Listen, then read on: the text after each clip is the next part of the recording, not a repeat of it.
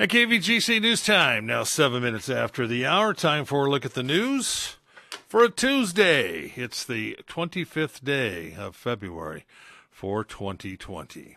In the news today, officials from both Amador County and the Buena Vista Tribe of Miwok Indians conducted their quarterly meeting last night to discuss issues with the Harrah's Northern California Casino and its impact on the community.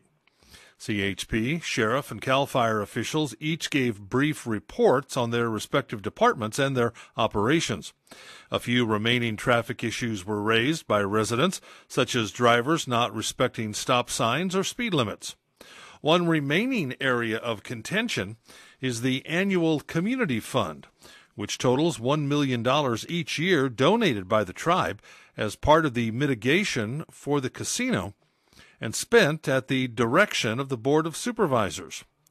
For 3 years, the money has been budgeted for road repairs in the Buena Vista area, but an increasing number of voices, including the tribe itself, are urging the money be spent now on different projects. Supervisor Pat Crew, who chaired the meeting, proposed that the Board of Supervisors would consider a public input process on how the community fund would be spent.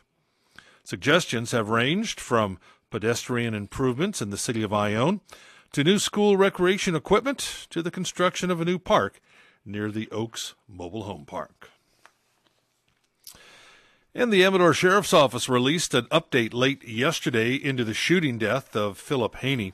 According to Undersheriff Gary Redman, a forensic autopsy has been scheduled to be performed by forensic pathologists from the Sacramento County Coroner's Office, and the Amador County Sheriff's Office has reached out to the Federal Bureau of Investigation to assist in analyzing documents, phone records, and a laptop that were recovered from the scene and at Haney's RV. The Sheriff's Office is also in possession of a vehicle, the firearm located at the scene, and Haney's RV. Amador investigators conducted a neighborhood canvass and interviewed Haney's RV park neighbors, along with checking key areas for any video surveillance. Now, Redmond goes on to say that, quote, unfortunately, there was misinformation immediately being put out that Haney's death was a suicide. This is not the case, and that any final determination as to the cause and manner of Haney's death would be extremely premature and inappropriate at this time. No determination will be made until all evidence is examined and analyzed. You'll recall last Friday, Haney's body was located in the park and ride open area immediately adjacent to Highway 16 near Highway 124. The investigation is ongoing.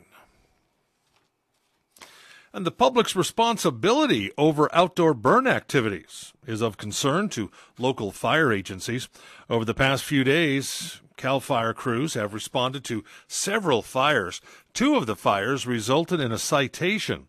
One was an escaped debris burn in the West Point area that scorched 2 acres and burned an unoccupied structure. The other was an escaped campfire. According to CAL FIRE, the fires added to the state's statistics, showing more fire incidents this year than the 5-year average for the same time frame. CAL FIRE would like to remind listeners of the lack of rain and the predictions which indicate a continued warm and drying pattern. So if you choose to burn outdoors, do so safely. And remember, be a good neighbor. Don't allow a controlled burn to escape or to smolder. And speaking of smoke, smoke will be visible in the Highway 4 corridor this week due to CAL FIRE burning activities. According to officials, the agency, in cooperation with Sierra Pacific Industries, has slated a prescribed burn on the South Park Vegetation Management Plan near the southern boundary of Big Tree State Park.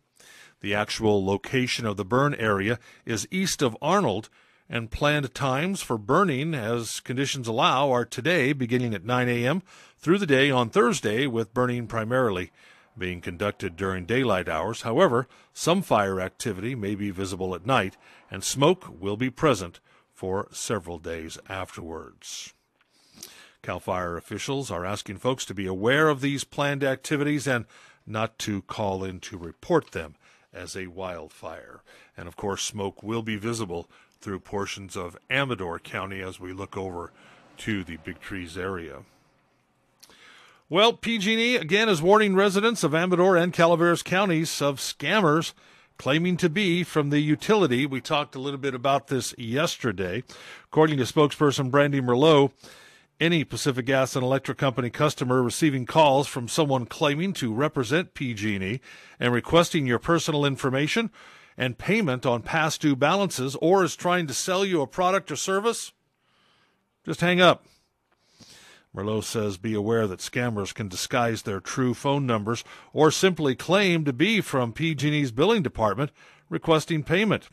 According to Merlot, PG&E takes security seriously and will actively work with law enforcement to help stop any scam that's victimizing customers.